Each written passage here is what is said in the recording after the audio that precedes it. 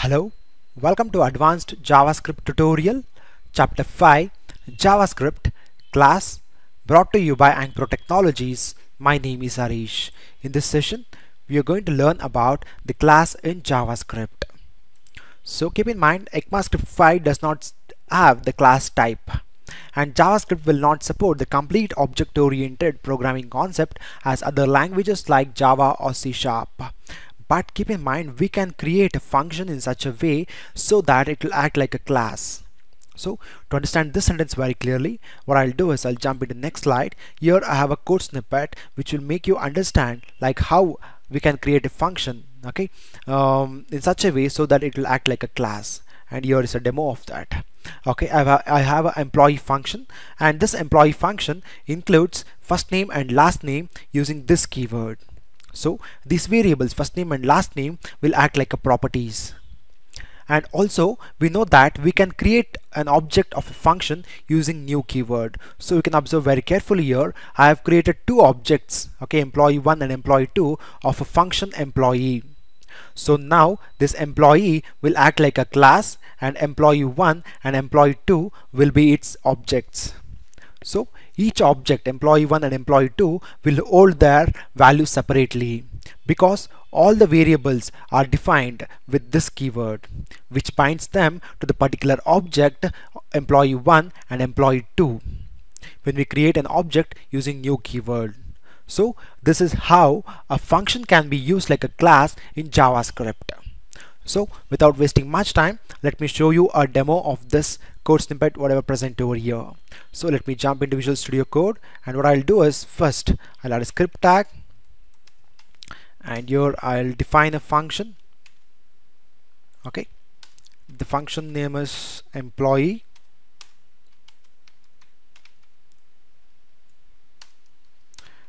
Let me add this keyword dot first name, and let me add this dot last name. Now what I'm trying to do is I'm trying to create an object of this employee. How can I create? With the help of new keyword. So the object name will be employee1 is equal to new employee. So this is how you can create an object of a function using new keyword. Now let me create another object. It's employee1, and your employee2 is equal to new employee. So what I've done right now is I've created two objects of a function employee. So now you can observe very clearly, okay, now this employee will act like a class, and employee1 and employee2 will be its objects. So let me jump into the code. So what I'll do is using this object employee1 dot first name, I'll assign the value to this. So it is Sam, or let me take the example present over here, Sam itself. Okay, similarly for the last name, it is Soren. Okay, and now what I need to do is I need to call a alert function which will print the first name as well as the last name.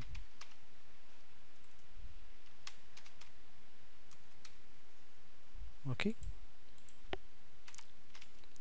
this is first name, the value is, okay, then again I'll call this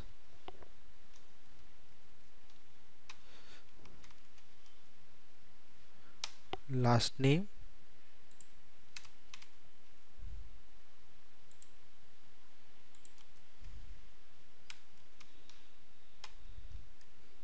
and the last name value is, the variable is this, so Control S.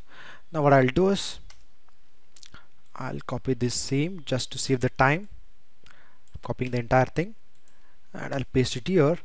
To this I'm going to change just the number employee 2, and you're also employee 2, and this remains the same. So I want to change the values here. It's Brendan Eck. So Brendan Eck. Now what I've done is I've created two objects, employee 1 and employee 2.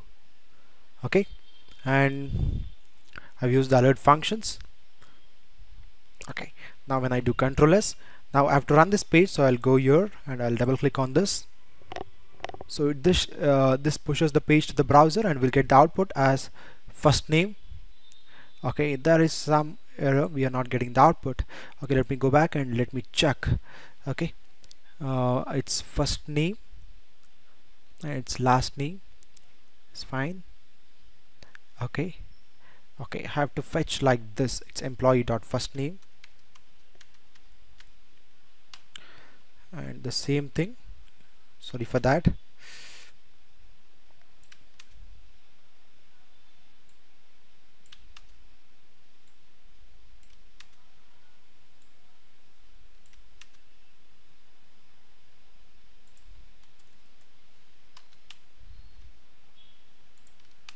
When I do Control S, I'll go back and refresh. Here you can see like I got first name as Sam and last name as Solon for employee 1 object. This is for employee 2 object. First name is Brendan and last name is Eck. Okay, this is what we learned, like how to this is how a function can be used like a class in JavaScript. Okay, and let me jump into next slide here. Before that, let me read out the sentence. Like, we can add a function expression as a member variable in a function in JavaScript, and this function expression will act like a method of a class. So what I'll do right now is I'll go back to my presentation, and here it is. Okay, here you can observe I'm having a function employee, and here I'm having the get full name variable or property, and this is a function expression. Okay, in the sense this function expression will act like a method of a class. Okay, now what I'll do is instead of me alerting every time employee dot first name and last name, I've defined a method, okay, which prints the get full name, which prints the full name of an employee. So how can I achieve that? It's very simple. Let me go here. Now what I'll do is this dot get full name equal to, I'll define a function. What does this function is going to do? This function is going to okay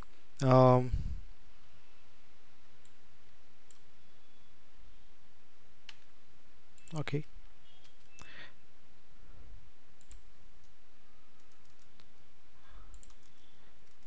okay now let me remove this also.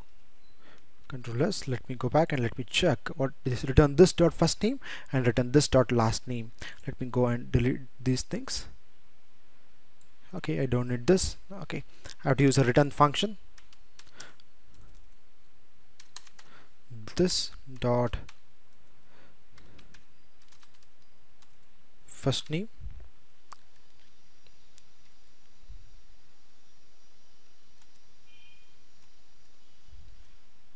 and again let me copy this and let me paste this to save the time. Control C and Control V. This is last name. Okay, Control S. So you can observe very clearly this employee function is having three properties: first name, last name, and get full name. Get full name is a function expression. What is this function doing? Its function is returning the first name and last name. So what I'll do with the help of this objects, I'm invoking that function expression, that is get full name method. Okay, similarly I'll copy this and I'll attach here, and it is to Control S. Let me go back and refresh. Here we can get, okay, let me go and check what is the problem happening. Okay, I have to pass this to alert. Okay, I'm not in my function, I've not anywhere called the alert function, so I have to pass this entire thing to alert function, which will bring the message on the pop-up window.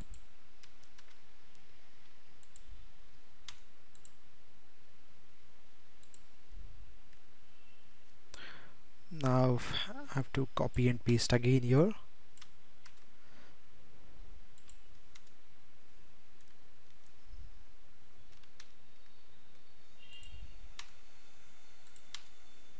It's employee 1 and this is employee 2. To control us, let me go back and let me refresh. Here we're getting the first name and last name of object 1 as Sam and Solin, and first name and last name of object 2 Brendan Eck. So what we learned from this session is it's very simple. Like we can create a function in such a way so that it will act like a class, okay, and we created the properties, and those properties will act like a variables of a class, okay, and also we added a function expression, and that function expression will be a method of a class. This is what we learned in this session, like how can we convert or how can we build a function in such a way that will act like a class. And that's what we saw in this session, and this is how we can achieve the class functionality in JavaScript with the help of function. Okay, and that's for the day. Thank you for listening. Have a great day. Please subscribe to our YouTube channel Ankpro Training. You can also like our Facebook page visiting this URL. You can also follow us on Twitter for further reference of our websites. We are on LinkedIn too. Last but not the least, please don't forget to give the feedback. Thank you.